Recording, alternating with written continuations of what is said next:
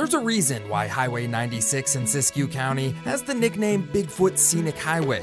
And if you drive deep into the Klamath National Forest, you'll see why. Well, it's the little artist town in Bigfoot country. John Bartell here, making a little pit stop in Happy Camp. Gold was the first discovery in Happy Camp. Legend has it that the town was named after prospector James Camp, who found a gold nugget and said it was the happiest day of his life. The other discovery in this area was Bigfoot.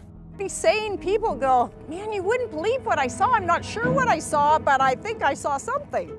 The mythical creature and the gold rush history inspires artists of all kinds to create whimsical art. That includes Cheryl Wainwright, who co-created this 15-foot tall Bigfoot statue out of old mining equipment. That is from hydraulic mining pipe, and it's from a mine called Muckamuck. Drive down Highway 96 a few blocks from the Bigfoot statue, and you'll find odd yard art just outside Mr. T's workshop. Don't mind the mess because I'm getting ready for that show tomorrow. Mr. T is what his students call him, but when David Timbrook isn't teaching at Happy Camp High School, he's creating a variety of unique sculptures and functional art, like these small cupboards made from antique wood stove doors. Do you have a name for them, or what do you call them? You know, maybe a whatnot shelf, you know? Drive a little further down Highway 96 and you'll see more Bigfoot art, but if you stop by the Kingfisher Market, you'll see a colorful mural depicting the town's history.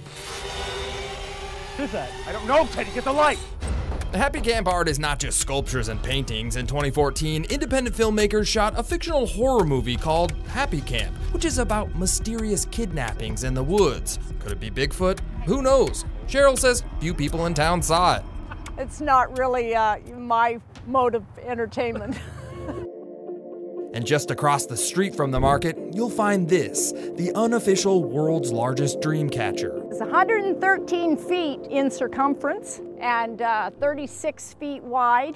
The Dreamcatcher was the brainchild of artist Dennis Day back in 2006, but after he passed away in 2019, Cheryl and her husband restored the Dreamcatcher in Dennis's honor. You know, in honor of Dennis, and he was an amazing, talented, creative guy. From the Klamath River that runs through town to the colorful forest, it's easy to see why so many people are happy in Happy Camp.